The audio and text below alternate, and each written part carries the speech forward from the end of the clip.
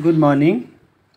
In the last two lectures, we have learned about the meaning of consolidation of soil, swelling, and the word compressibility. Also, we have learned about the immediate settlement, primary consolidation, and secondary consolidation, and the difference between compaction and consolidation, and principle of consolidation.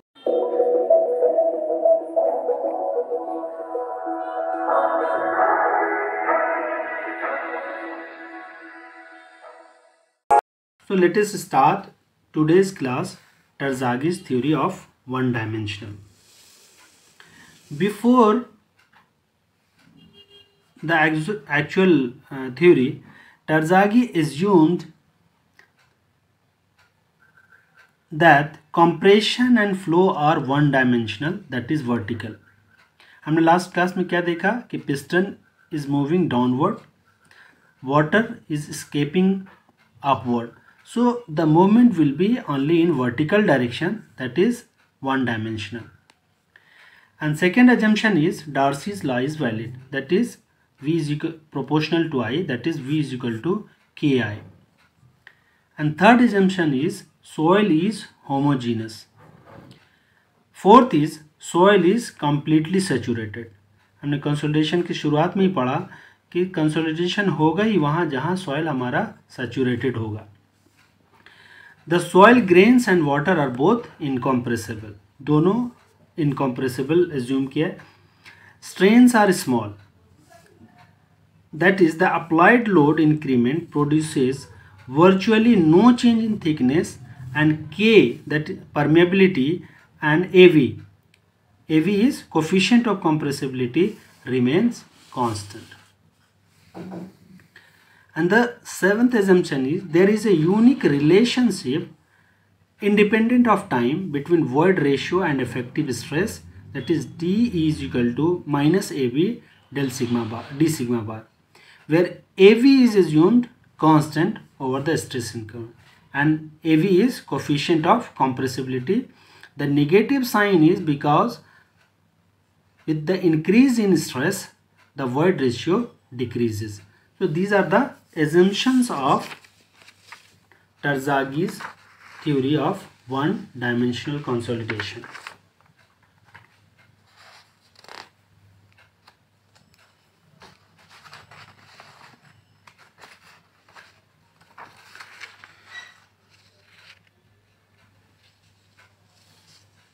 Now consider a case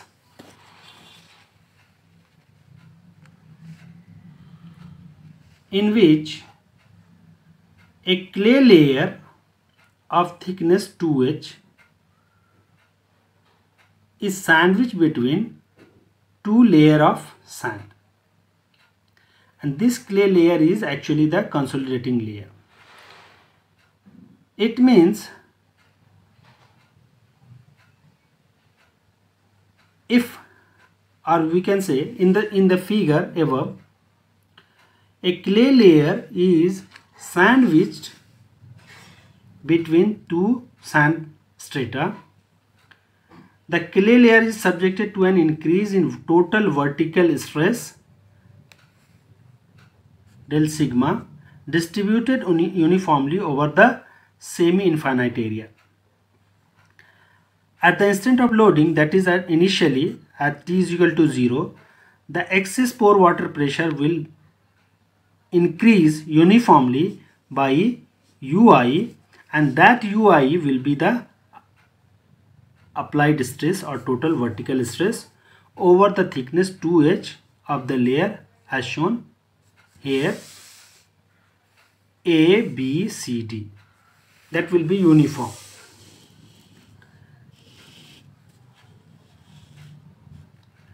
After a time T has elapsed, because of the drainage into the sand layers above and below, here clay layer is sandwiched between two layers of sand, so drainage will be in both the direction. In up, it will be vertical, but in upward and downward both. So the distribution of excess pore water pressure will have changed to the shape shown by the unshaded area here, like this. If we take a small element of size dx, dy, dz at a depth z from the upper sand layer, here we can see the dimension is dx, dy and dz. So assume an element of dimension dx, dy, dz at a depth z from upper sand layer. From continuity equation, the inflow will be the outflow from this small element. इसको हमने बहुत detail में calculate किया था continuity equation को when हम लोग seepage पढ़ रहे थे, उस वक्त हमने काफ़ी, अभी थोड़ा सा शॉर्ट में इसको मैं इसको सिर्फ फॉर्मूला लिख दे रहा हूँ सो दैट कि वीडियो लंबा ना हो, तो इसीलिए हमने जस्ट इसको ये लिखा, the continuity equation is inflow is equal to outflow.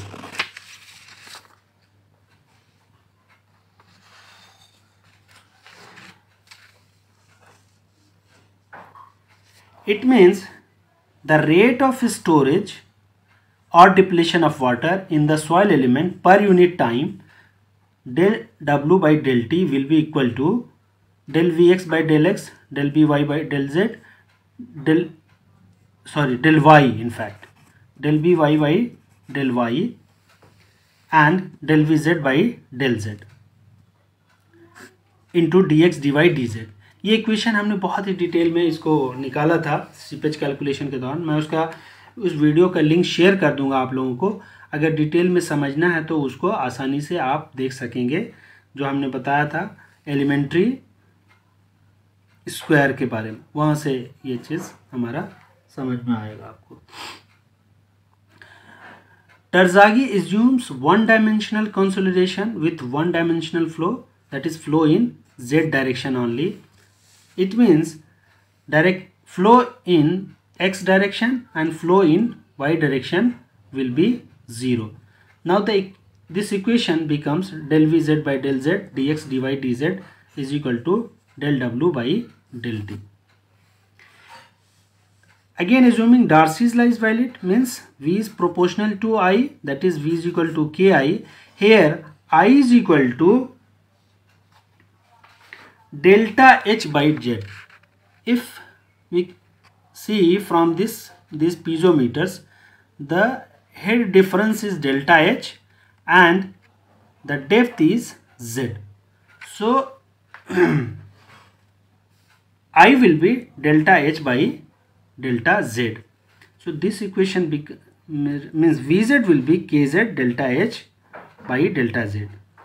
If the soil is homogeneous, means property all along the same, means this Kz, that is permeability, will not be a function of Z. So if we put here, so this equation becomes del Vz by del Z Kz delta square H by del Z square. Since H is the head loss which causes flow and the potential that produces during consolidation is the excess pore water pressure U. Pore water pressure is U is equal to H into gamma W, or H is equal to U by gamma W. Again, gamma W is unit weight of water. This is not a function of Z. So this equation reduces to del Vz by del Z, that is Kz by gamma W del square U del Z square. If we put this value del B by del Z, that is Kz by gamma W del square by del Z, this equation will become Kz gamma W del square U del Z square dx dy dz, that is equal to del W by del T. Suppose this is equation number 1. During consolidation process, the water flows out of the voids. The soil volume decreases by an amount equal to the volume of water which flows out.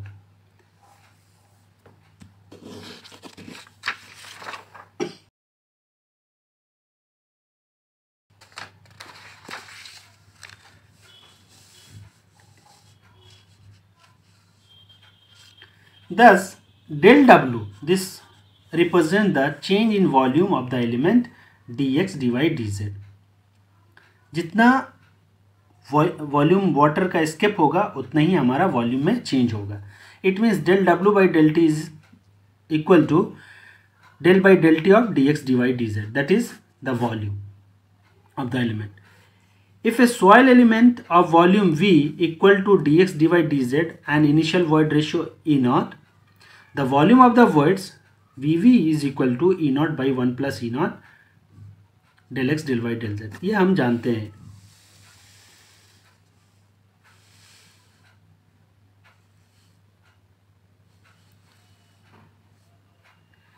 When Vv is to experience changes, E will be a variable and the volume of void will be E by 1 plus E naught dx dy dz.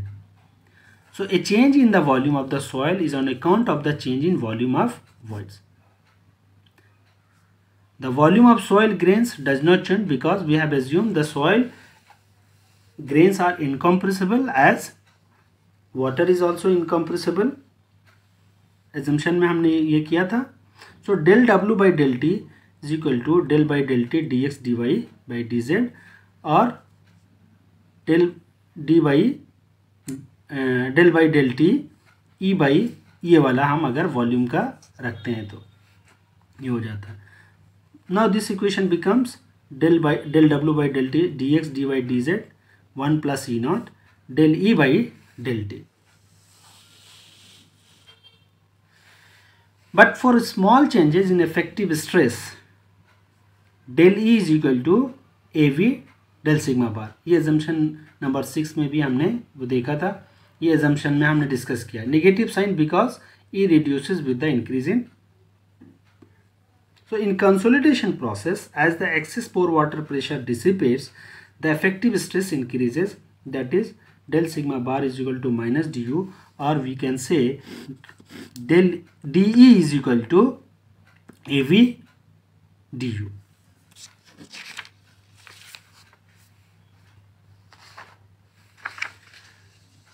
If we substitute for dE, then equation del W by del T will become dx dy dz 1 plus E naught AV del U by del T.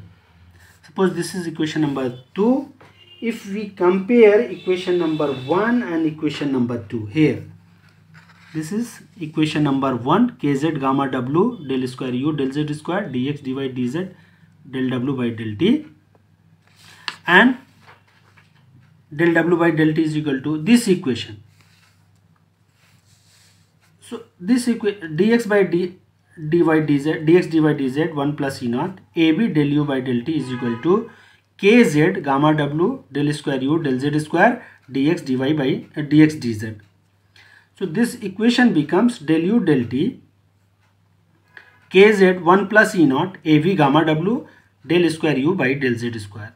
If this term kz 1 plus E naught AB gamma w is replaced with Cv, a soil parameter called coefficient of consolidation, this equation becomes del u by del t Cv del square by del z square, and this equation is called Terzaghi's one-dimensional consolidation equation. This coefficient of consolidation Cv is the soil parameter governing the time rate of consolidation, and its unit is in meter square per second or meter square per day. Here we will discuss some important terms, that is drainage path. Drainage path may be double drainage or single drainage. Again, we can see here In case of double drainage, water will go out or can escape from upside and downside. Means a particle has to move, a soil or a water particle has to move maximum a distance of d, that is equal to h, half of the thickness, in case of double drainage. But in case of single drainage, a particle has to move the whole thickness of the clay layer, that is 2h. This is the case of single drainage, means one side dissipation of water. So double drainage, if there are two drainage, that is top and bottom, h will be the half of the thickness of the clay layer. And in case of single drainage, if there is only one drainage surface, h will be equal to the total thickness of the clay layer. Another important term is drainage path ratio. Z is equal to capital Z is equal to small z by h, and this small z is the we have assumed this z, and that is this h. And one of the important factor, that is called time factor. Time factor is equal to CV into T divided by H square, where CV, just we have learned coefficient of consolidation. T is any time particular at which we want to calculate that consolidation, and H is the half of the thickness of the H is the thickness in fact. And degree of consolidation or consolidation ratio, uz is equal to ui minus uz divided by ui. Ui is the initial and uz is consolidation at particular location, that is 1 minus uz by ui. Taylor has suggested a relation between time factor TV and degree of consolidation. Taylor has suggested a relationship between degree of consolidation and the time factor. If degree of consolidation U is less than equal to 60%, the time factor TV will be pi by 4 U square. For consolidation ratio more than 60%, TV is equal to 1.781 minus 0.933 log 100 minus U%. These are, thank you once again.